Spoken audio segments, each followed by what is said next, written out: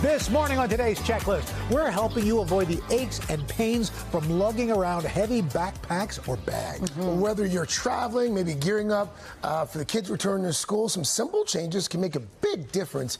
And here are some tips and tricks. Karena Wu, she's a board-certified clinical specialist in orthopedic physical therapy. Karena, good to have you back. Hi. Thank you. Good morning. So let's just start with, like, when you lift more than you should, when you carry more than you should on your back, what are some of the potential risks? So the biggest risk when you're carrying too heavy a weight in any bag is neck pain, shoulder or arm pain, back pain. If you have difficulty lifting the bag, severe difficulty without good form, you have a potential increase for injury. And obviously, if you're unable to lift the bag, it is too heavy. There's too much weight. So the ideal amount of weight that you should have in a bag is between 10 to 20% of your body weight. 10 to 20% of your body weight? Yes. Regardless of what your body weight is. We're talking adults and kids. Adults and kids. Okay. 10% is the ideal. So if you're a 200-pound male, 40 pounds is supposed to be your max. 10 pounds would be ideal. Okay. You've got a quick exercise for folks watching at home that we can do to correct our posture, maybe make us a little bit stronger as well? Yes. So how you carry yourself around is just as important as what you're carrying around and where you're carrying it around. So postural correction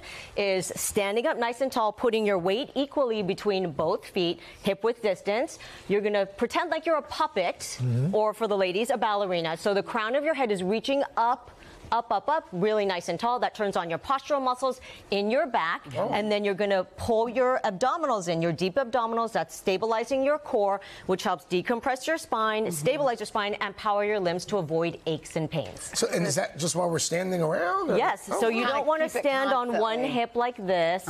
You obviously don't want to slouch. I know, we all do. So, you know, last season I messed up my shoulder, and they were telling me that the bags I carry to work are too heavy. You know, sometimes a lot of ladies have a bag. Yes. Before you know it, there's just so much stuff in there. Exactly. So let's talk about maybe how we should pick this up. Yes. So this is where we're carrying the weight, right? So, and we all do this. Even if you're getting into a car, if you're schlepping this home, go ahead and put this in your hand. Oh yeah, that's the more weight. I usually put it on my shoulder. Correct. You naturally figure that out because the closer it is to your torso, the less work and the less potential for injury.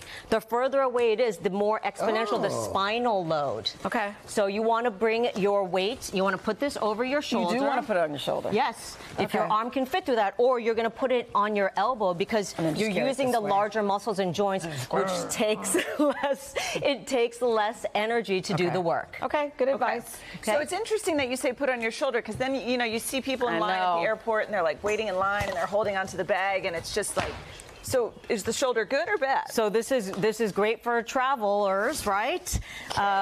If you're going to carry the bag, you want to have that good upright posture.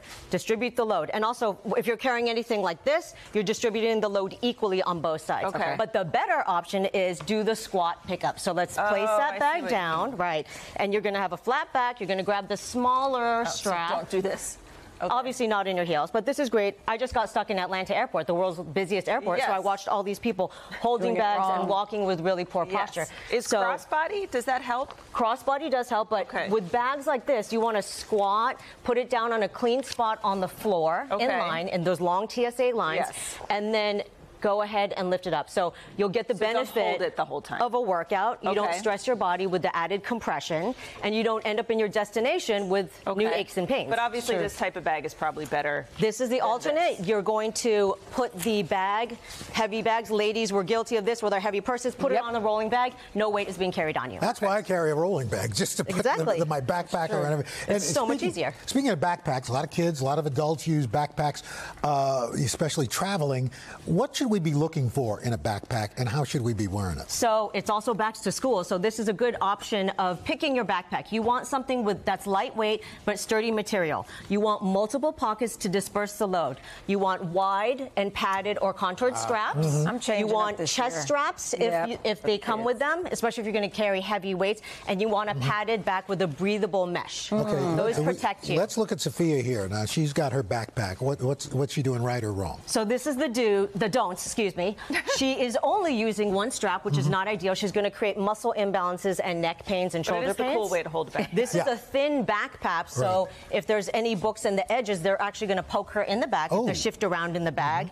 We want to tighten up the straps here. So this weight needs to be closer to her spine to avoid the compression in her spine and all the aches and pains that your kids are going to complain about. And both straps on. Correct. So with Blake here, he is doing it correctly. A backpack was made with two straps. Good job. He's using both straps. He needs to apply this chest strap. It keeps the straps in close and tight and keeps the weight closer to him.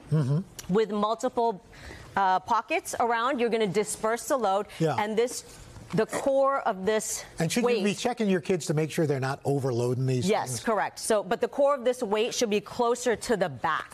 If he's got heavy books, they're closer towards the back of the backpack, not further away, because it's going to pull him. So if I pull him this way, he has to slump forward. And it's a good idea to check it. My daughter was complaining this past school year, her back was hurting. And I'm like, what's going on? Then I picked up her backpack, and I'm like, girl, like, why do you have all this stuff in your bag? So it's not a bad idea to check. Thank you, guys. Tips. Thank you. All right. Hey, thanks for watching. Don't miss the Today Show every weekday at 11 a.m. Eastern, 8 Pacific on our streaming channel, Today All Day. To watch, head to today.com/allday or click the link right here.